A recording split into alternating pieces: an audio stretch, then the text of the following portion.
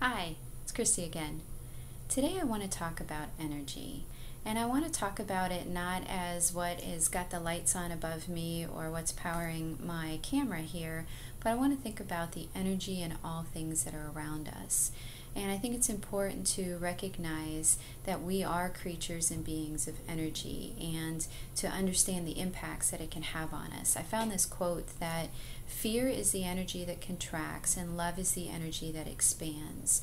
And I'm going to put a link down below. I did a video on the power of words and the energy of words, because I think it's really important to understand that we can pick up on the energy of either negative things that are happening, negative thoughts. If we're watching a lot of violence or listening a lot of things in the news that are very negative, we can actually absorb those, and at the same time we can also put out energies. That's why sometimes animals will pick up on how we're feeling. They may pick up on our fear. You may have heard the expression that animals can smell our fear.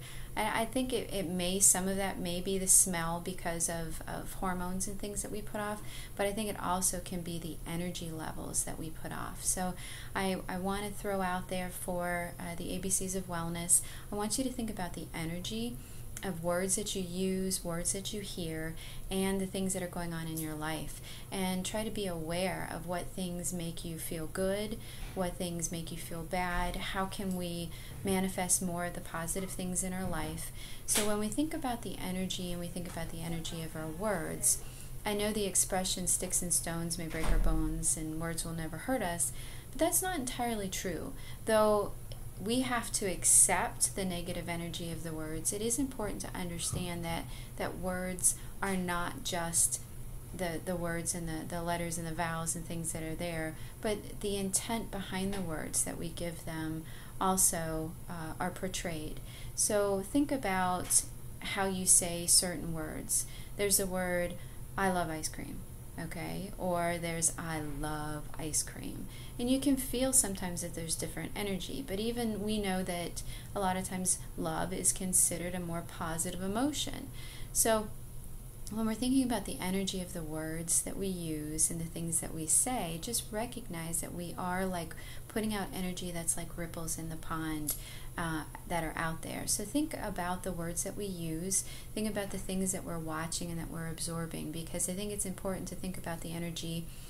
If we think about energy in the terms of the pillars of wellness, so if we think about energy from stress on our body and on our minds, then think about the types of things that you're taking into your minds, the things that you're listening to. Are you listening to things that have a positive message? Are you listening to things that make you feel good? What are the words that you hear people saying? Are you surrounding yourself with people that uplift you, or are you surrounding yourself with people that put you down? So think about energy from the effects that it's having on the stress. Now that's two-sided, because we also control how we react to things and we control the stress that we feel. So it's important to understand that we control whether or not we want to accept and internalize those things that are causing negative energy around us. So realize that we can take the power and take control of those. Let's think about energy when it comes to moving our body. It's really important to keep our bodies moving. Even though we are creatures that are designed to be more sedentary and conserve energy, getting the body moving and getting the blood flowing and moving the muscles and doing the energy like that is really important, because it's kind of like a body in motion stays in motion. It's much harder to overcome the inertia. So by slowly getting ourselves moving, that's actually expending the energy, believe it or not, helps us build more energy in the future. When it comes to sleeping, a lot of times it's important to recognize when the energy that we expend by moving and things of that nature does help us rest better. But on another note that we may not think about, the energy that we're receiving from electronic devices and the energy of the messages that we receive before we go to sleep can impact how we sleep. So take a look at your life and think about how the energy of things that you're doing before you're going to bed and you're trying to sleep, or think about what are you filling your mind with before you go to bed, and is that affecting how you sleep.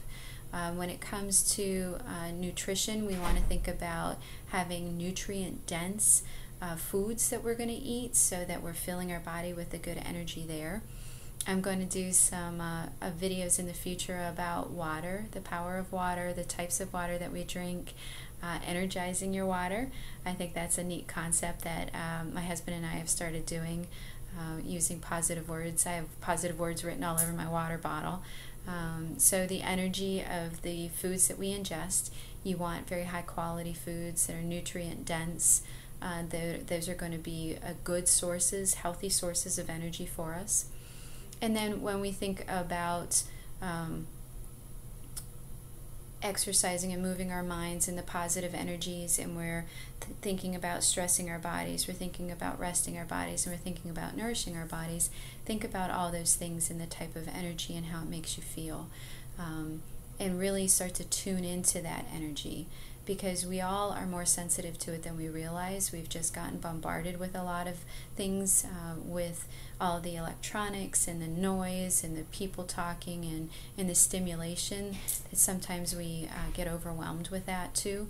But I want you to take some time from the ABCs of Wellness and think about your levels of awareness about the energies, positive and negative energies that you have in your life, and think about them in terms of the pillars of wellness and how they fit in. And I'd love to hear your feedback on your thoughts about energy and things that you find that energize you, things that drain your energy. I'd love to hear some comments about that. And then we're going to talk more about the power of words and positivity and things in some other videos, and I'll put the links down below for those too. So I hope that you have an interesting time thinking about the energy of the things around you, and that positive energy and things that you're doing in your life to kind of to fill your energy banks, and the things that drain it too. And like I said, I'd love to hear from you, and more to come. Have a great day.